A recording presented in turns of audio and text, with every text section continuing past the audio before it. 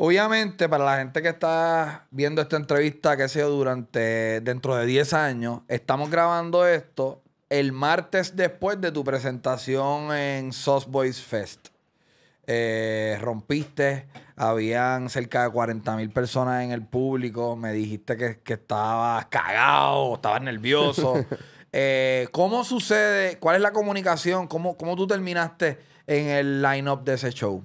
La verdad, Eladio y bueno, Noah con Fede, mi manager, tienen también una relación bastante cercana, así que Eladio me habrá puesto en la mesa de propuestas, llamaron en 2 segundos y le dije, sí, PR, de un festival de Eladio, sí, o sea. Ok, pues cuéntame, vamos para atrás, un poquito más de un año creo, el Irán Bithorn de Bad Bunny. Creo que tú tuviste la segunda función. Tuve los dos. ¿Tuviste los dos? Otro evento masivo, un evento que paralizó a Puerto Rico en cierta medida. Háblame de esa experiencia. Es más, ¿sabes qué? Vamos para Loca Remix, o ¿cuál es el tema que tú tienes con Pablo Chile y Bad Bunny? Hablamos mañana. Ajá. ¿Cómo pasó eso? Eso literalmente me llama Fede y me dice... Estaba hablando con él y me dice, no, hay alguien que quiera hablar con vos. Y me habla Benito y me dice, no, que estoy grabando un disco, venite para Miami. Le vuelvo a pasar a Noah. Noah me vuelve a pasar a mí. Yo no respondo nada, le di el teléfono a Fede y le digo, Dile que sí. vamos a Miami, agarro las cosas ahora.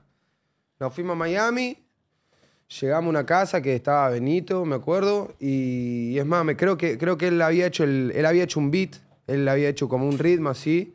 Que todavía no lo había agarrado Tiny, después lo produjo Tiny y todo.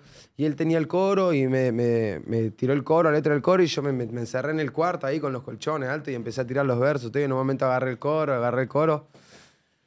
Y en un momento el beat se ponía como medio pesado y empecé a hacer la voz esa como una que hago ya así como medio ronca, toda rota. Da. Y se volvió loco Benito y me dice, es por ahí, hacelo así.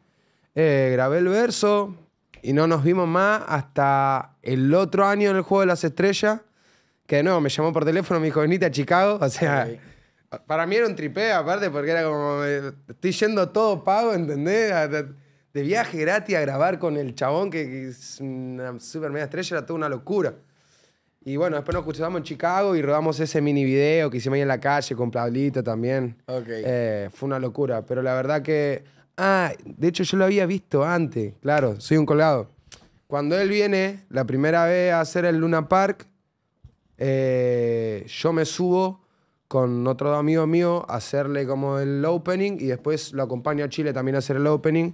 Y ahí fue que yo lo conocí en el hotel también. ¿Y esto fue antes de Esto fue en 2018, principio de 2018 creo que fue, o fin de 2017.